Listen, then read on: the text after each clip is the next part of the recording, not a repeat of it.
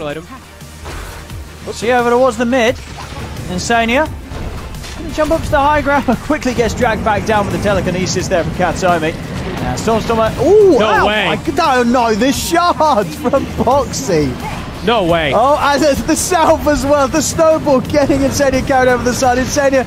No way. He did the swashbuckle. Okay. He did die to the soul rip from Fishman. If he lived there, he had no right to live, and he didn't. They do get him. They're trying to dive in for Nisha, but this is a tier 2 tower. Fishman's going to the tower. Katsomi's now trapped in by the shards. He's going to try and get out with the TP, but Boxy's going to put a stop to that with the snowball. He turns over towards Stormstorm with the punch.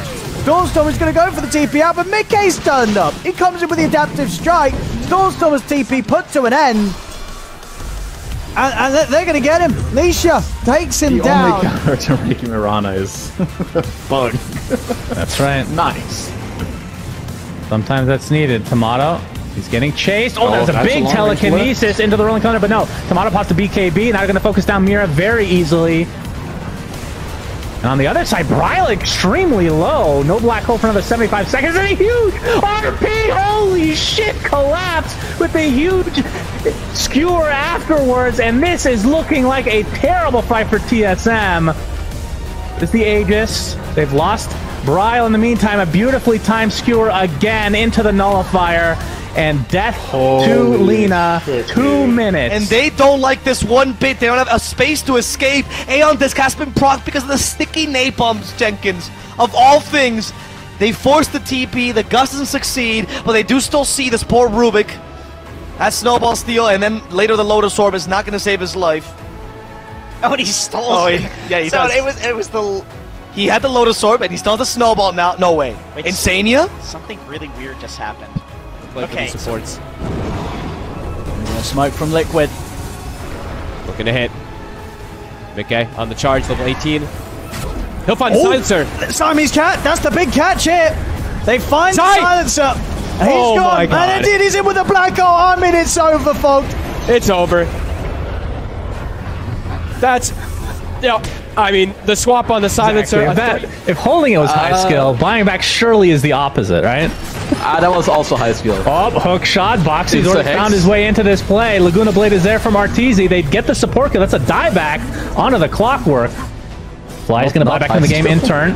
Oh, black hole is dodged! Nisha is fucking incredible. But this guy's reaction time is ridiculous. Not joking. Oh, man. Fly, all right. Oh. He looks to be alive, and there's the sheep. He wants to pursue Gleipnir as well, but double force up, keeping Nisha alive. He's going to just brush with off. the kill they've got and make sure there are no casualties. Yeah, getting that roll up, getting saved by the cookie.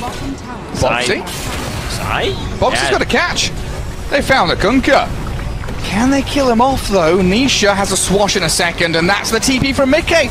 I forgot there was a Nature's Prophet in this game. He's been farming away beautifully, but the black hole there after the torrent comes. Miero catches two, but Mickey's still on the outskirts, pummeling them with the damage, and Zai will join in to help out. Good sunder from Uragi, and Mickey dropping lower. HR, they didn't realize Boxy was going to come back with the hook shot, though. Mickey's going to TP out with the help of his Sprout, and they killed the arrow off. Boxy. Very true. You might see it. I don't know if Shopify's seeing this smoke flank, though. Oh, he has a ward. Bobbit! Oh! Got the hit on him, but a toss away! Is that going to be enough? Stormstormer's going to chase after him. The TP away. They get him with the telekinesis. They throw him back down into the Rolling Thunder. And now Abed is dead, and Watson's going to show up for last hits. That precious agility. Don't let him get away! Oh, no! Doom is so good because it's like you buy it mid game, like and it's so good in the mid and late game, especially if it's like you remember the old spell, Panda. Yeah, gets the Ghost Scepter off, and now the Doom, but he's sprouted. Hakar's trapped inside, Static Storm's there, and a bit of a disaster from EG. That's nasty stuff, but he's got Aegis. Whispers back in, aggressively playing forward with his Scythe device. Doom is up with his BKB as well. See Small refreshes, aiming MKS. Nature's Prophet being focused and controlled, but he's got the invis to back away. And Whisper with Pakaz dealing with Xiao Yu, but he can't contend with the damage of Marcy. Pakaz down and See Small following, trapped in the Sprout yet again. Got off an Ether Remnant, but MKS surviving through that damage allowed him to turn and fight them. Beautifully executed there They're from really worried about this off-lane Chen. Probably because they don't know what the hell to expect. Uh-oh, Nisha. And Nisha picks Insania up has Gen. TP. Fly is here. This is the first lasso of the game. Crit has come as well. Gets off the snowball. Tag team as well. We get Purge for Nisha, but he gets blocked in. Nice shards from Crit. But he's healing so much with his Spirit Siphon. Cryptsworn to follow. And he's going to get the kill first. Insania does onto Abed. No way! Nisha lives here. Surely he goes down at some point. He's going to get healed up, and he will actually live. That is disastrous for Shopify. Boxy with the toss back has the avalanche, and instead of getting the kill on Nisha, they lose 2 heroes. Does Shopify. That is brutal. Yeah, Meepo player. I mean, he was a Meepo player as well, right? He was a Nagasaran player. Like, this man, Lycan, he went back when Lycan was a carry. He can now play it off lane. So I do like seeing him on the MP, but... Lol, this time. Vortex. Damage onto Quinn. Doesn't look like the puck can finish the job. And now the zip back in. Lol's going for the solo kill and gets the job done. Oof. Oh, that... knowing his this limits. time round, Asta, maybe, can they go for another attempt at the steal? They gotta. Falling low. And he's in for the jump. XW1, he's able to do it again. This time he gets the kill as well. The shard does get... going to take the bottom tower with just Toby, and now numbers moving in towards mid. They're definitely going to defend this on Entity. They roll in with Sacred, miss a couple.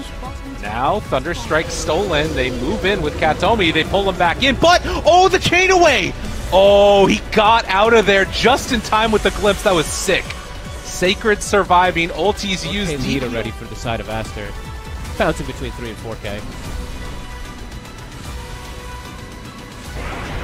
So if we can maybe punish Baboka. He's going to step back, knows that the Sunstrike's going to be coming in. What a wild wing. Okie dokie there with the micro. Pushes himself up to the high ground, and Baboka, he's away.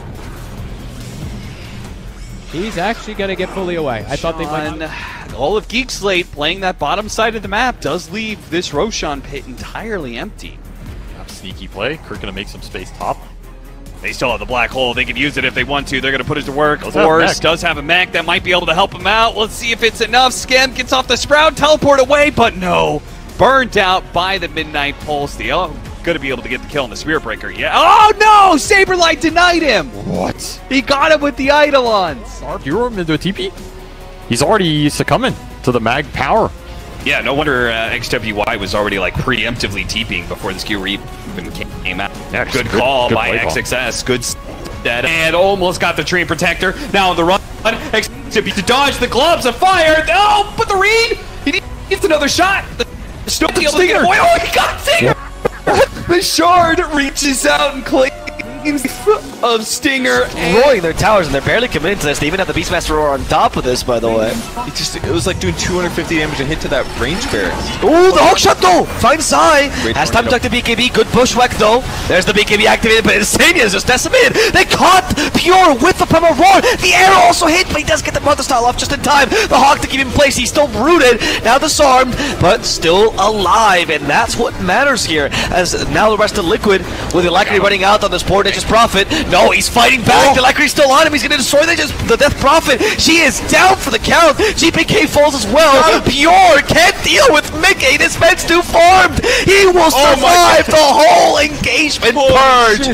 Tip Mickey for this man is enough gold to beat Bet Boom to the ground. He was attacking. That's gonna happen.